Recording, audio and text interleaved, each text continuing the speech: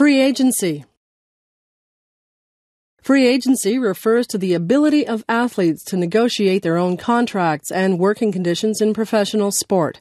Before the 1970s, most professional sports had some sort of reserve system for athletes. In their reserve systems, players were forced to play for a single team, usually for the duration of their careers, under the conditions set by the team owner and the league bosses. Historically, the sport of baseball had the most notorious reserve system, which had been intact and strictly enforced for decades. The purpose of the reserve system was to allow owners of professional teams to control the movement of players and reduce their salaries. By being forced to play for only one team, players had little choice but to accept the contractual terms and conditions set out for the player.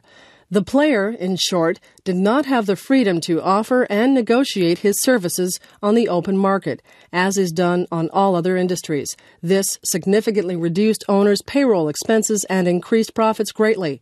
In North America, the major professional leagues in the sports of baseball, football, hockey, and basketball all had some form of reserve system. In the late 1960s and 1970s, however, the reserve system encountered a number of challenges. The most important challenge came from a baseball player, Curt Flood, of the St. Louis Cardinals. Flood refused the terms of a trade and offered his services on the open market of the Major League Baseball. When no offers were made, Flood filed suit in American courts under the Sherman Antitrust Act, which makes it unlawful for any business or combination of businesses to maintain a monopoly in any commercial industry.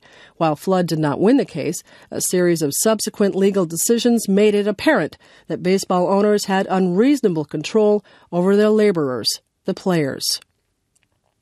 The Baseball Players Union became more militant as a result of the Flood case.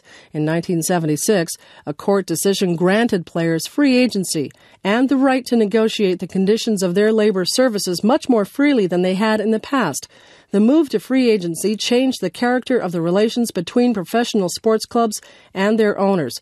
Previously, owners worked or colluded together to limit the movement of players. Professional sports clubs acted like a well-organized club. Free agency meant a more competitive environment for players, and, of course, players' salaries have risen substantially as a result. Today, sports fans often complain that players' salaries are too high. While certainly at times it seems difficult to justify the huge salaries of today, it should be kept in mind that before the current era of free agency and big contracts, players barely made a subsistence wage and often worked under conditions of servitude. The situation now might be less than perfect. However, it's certainly a vast improvement over the pre-free agency days.